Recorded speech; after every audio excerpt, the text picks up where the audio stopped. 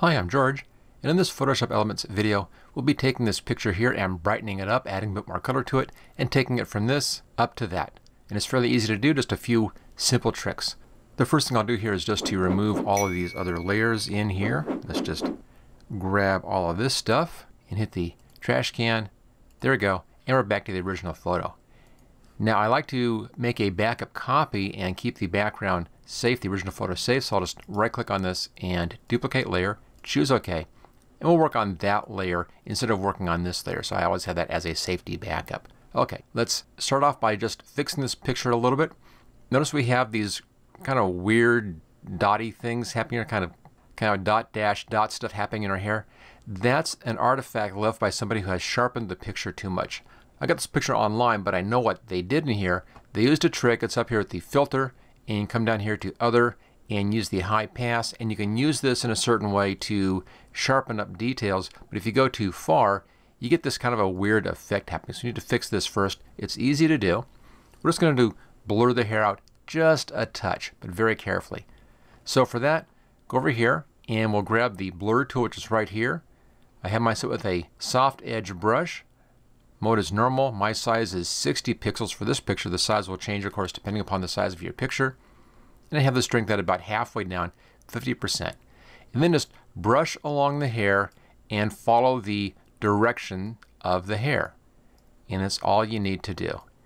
We're blurring it just enough to blur out all that kind of weird spotty stuff that's happening in there. You can stay away from the jacket. That's not important. We only care about the hair in here. And I'll just take it clear around and we'll smooth that hair out, and it'll look a lot more natural after this. So a little bit out there. I'll get those outside pieces as well. And go over all of the hair and just make sure you follow the direction of the hair as you're doing this, and it will then look very good, very clean, and give a vastly improved picture. This one step alone is going to fix this picture. This really is the biggest problem with it, is this over sharpening that somebody did on this. Just getting a little bit over anxious, I think, on their sharpening, but that's okay.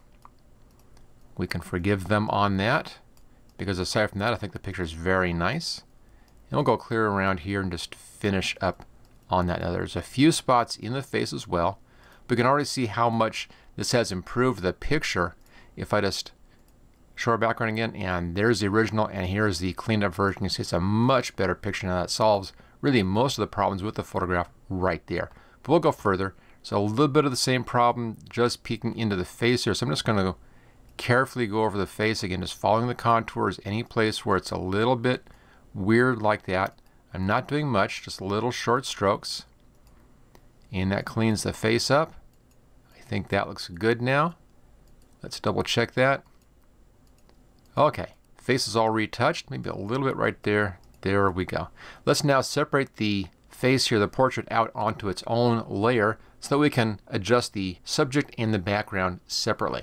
And for that, we'll go over here and grab a lasso tool. This is just my standard lasso tool. I have my feathering edge. You can set this at 1. That should be fine.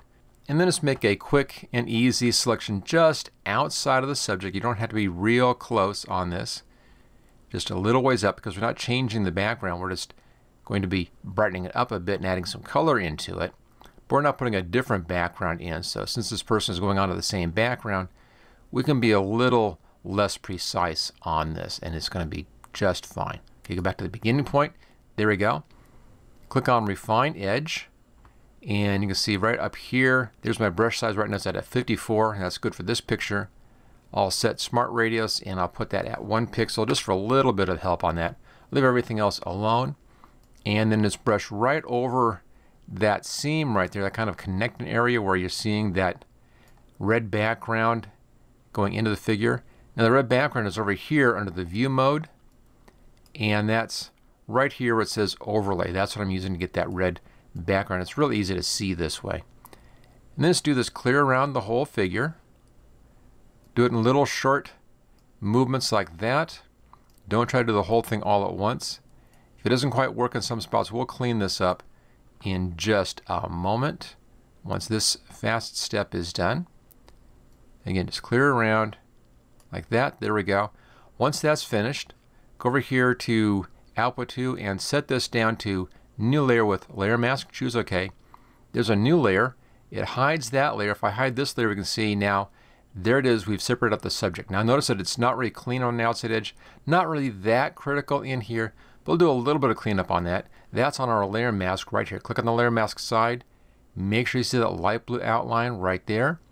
And then black hides, white shows. So just grab your paintbrush, set it at a soft. Here's my brush size. That's at 61 pixels. That's fine for this. And it's at black. And we're going to be painting black right onto the layer mask. I'm not going to paint onto the subject. I'm just going to come just outside, just a little ways, and clean out some of this kind of foggy stuff that's out there. You don't need to do much, because again, we're going back onto the same background. So it's going to look just fine. And we'll come right down along here, and just a little bit down here.